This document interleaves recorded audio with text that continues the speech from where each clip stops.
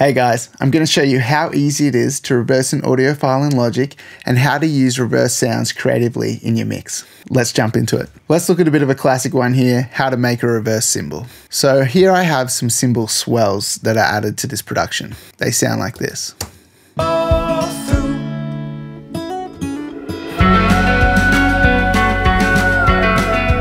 And they sound great as is, just a nice organic cymbal swell where we use mallets to swell the cymbal up. Let's say we wanted to make this sound a little bit more produced though, and we wanted to have that reverse cymbal sound rather than a mallet swell. What we need to do is cut the cymbal after the swell, so when it's ringing out. So we've got two files here, so we'll do this to both of them. So let's just cut it just slightly after where the swell hits.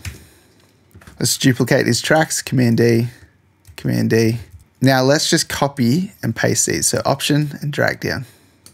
Now we can keep our swells here if we want, and drag that back, and we'll just mute them for now. Now what we need to do is convert this into a new audio file, because if we don't, we're going to affect this file as well. So if you've taken this cymbal, say from like the end of a drum fill and the cymbal rings out, you're like, I'll just grab that cymbal and reverse it.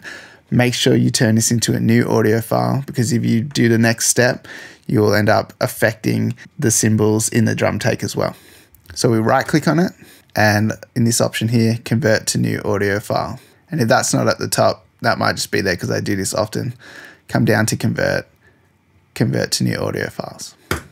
And then you have the option to rename it. So let's just call it reverse 1.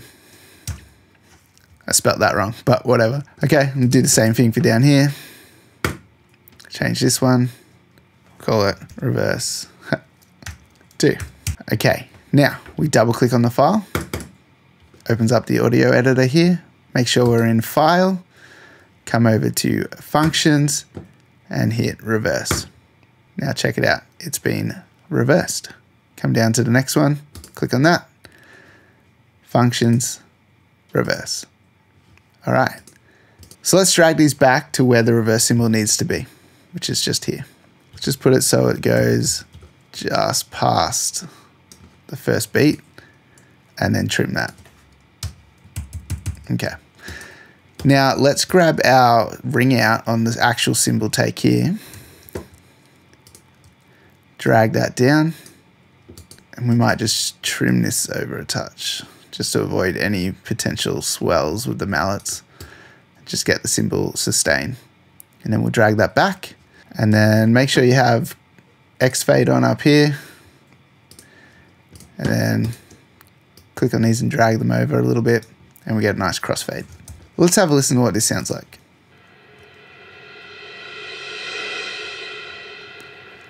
So it's a nice, even, smooth reverse cymbal sound. Let's hear it in the mix.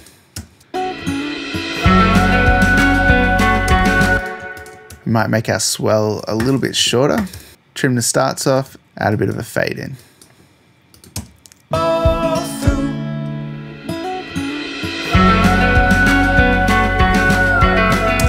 Sounds pretty cool. And then if you wanted to make that sound even smoother, you could maybe just add a little bit of reverbs. I'm just going to use Valhalla Vintage Verb and just do like a bright hall. I still think it all through.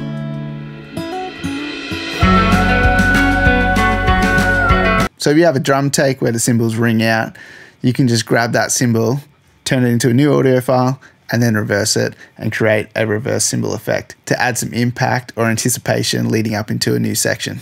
Okay, let's have a look at another way we can use some reverse effects. So there's some basic block piano chords through the pre-chorus of this song. And what can sound really cool is if we reverse those so they suck up into the next hit. So I'll show you what I mean. So here's our piano, just some MIDI, sounds like this. Better days are golden, I'm here simply open. Man stuck set on you. Out here in the open.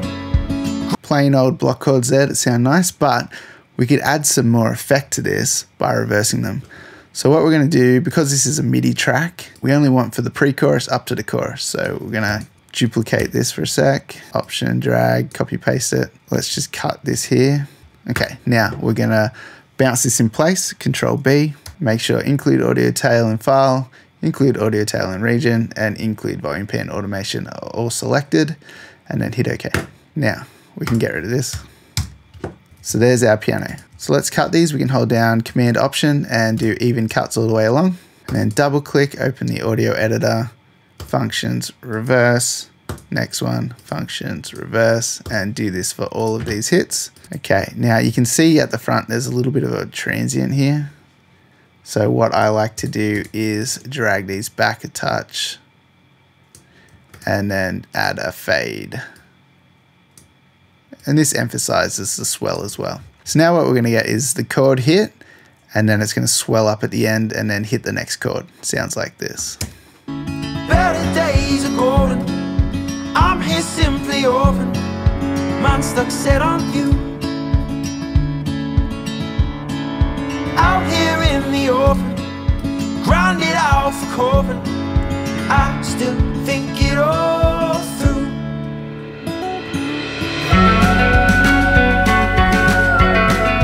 That sounds pretty cool. And we had the reverse cymbal and that reverse chord just there leading up into the chorus, which sounded really nice. Okay, so that's one way you could use some reverse effects like piano chords. You could do the same if you had a bass that's just ringing out notes. You could let the bass swell up into the next bass hit. Just anything that has long sustained chords or ring outs, you can do this effect and it sounds really nice. Even just guitar chords that are ringing out, reversing them into the next chord hit can sound really cool. All right, this last one's pretty cool. We're going to have a look at making a reverse reverb effect on our vocals. You can use this in a lot of creative ways, even just like ramping up into a vocal take or creating a kind of spooky kind of effect to your vocal. So what I want to do here is add a bit of a reverse reverb effect leading up into our vocal line here, and the same here coming up into this phrase here. So I need to bounce this in place with all the effects. So I've cut the ins and the outs here, and I'm just going to press Control B and make sure bypass effects is unchecked, and then these bottom three are checked, and then hit OK. Now that's rendered our vocal in place with all of the plugins that we had on it. So what we want to do next is add a reverb to our vocal. So I'm going to use Valhalla Vintage Verb, probably go of about 3 seconds, mix 100%, and I'm going to use the smooth plate and just take out a bit of the lows, 500 Hertz, and see how that sounds. I want this to be brightish, not too muddy sounding. So that's why we do a bit of a cut there on the low frequencies. Now, the next thing we want to do is double click on our file, go to Functions, Reverse, and we're going to flip this vocal take here. Now, because I only want to have the effect coming in on the first word here, what I'm going to do, so this is our first word now at the end of these. That's our very first word just here. So we're going to chop after that word right up to the start of the next phrase up here, and then chop after that one as well. So we've just got those initial words at the start of the phrases. Now, let's just add some fades to make sure we don't get any pops or clicks. And now we're going to render this in place. So Control B, make sure these bottom three are checked so we get all of the reverb tail, and hit OK. Now that's rendered it in place with the reverb on it.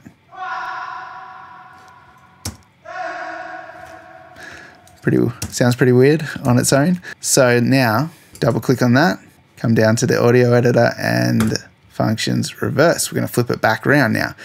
So the vocal was reversed and we put the reverb on it, and now we've flipped it back around. So now our vocal's back around the right way, but the reverb tail's reversed now. So now we've got the tail coming back up and our vocals are the right way around.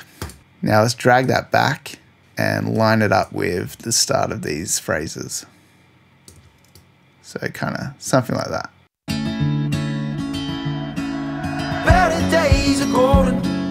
I'm here simply orphan. Man stuck set on you.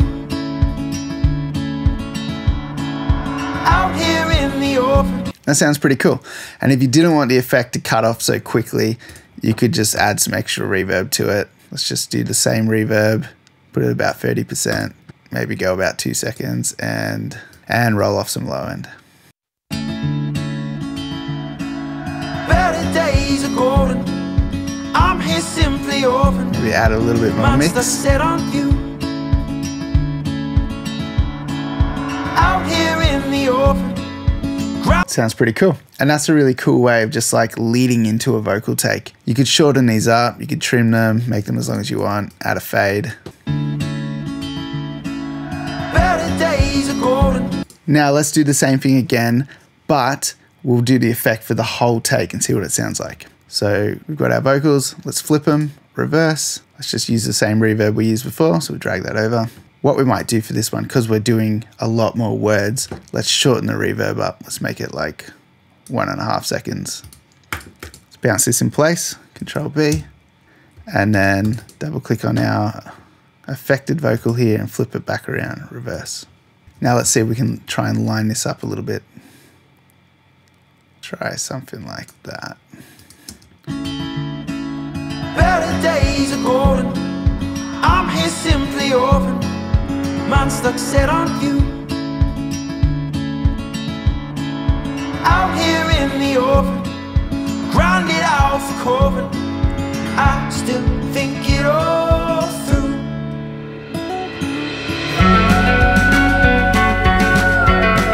And that sounds pretty cool too. You could have that subtly mixed in, or you could use it as a really dramatic effect if you're trying to just add some kind of atmosphere to a section too. Like, it does have a creepy kind of effect about it. And that's just a couple of ways of using reverse effects. And you can grab anything and muck around with reversing it. And you could do the same thing with like a lead guitar or a lead piano riff. And you could muck around with flipping it and adding reverb to it and then flipping it back and then layering it in with the actual lead to get some really cool effects going on. I hope you guys enjoyed this video and feel inspired to now go and create some interesting reverse effects in your mixes. Make sure you hit that like button, subscribe to the channel and turn on the bell. Leave a comment, let me know what you thought of the video, and if you have any suggestions of something you'd like to see me cover, drop it down below. And I'll see you guys in the next one.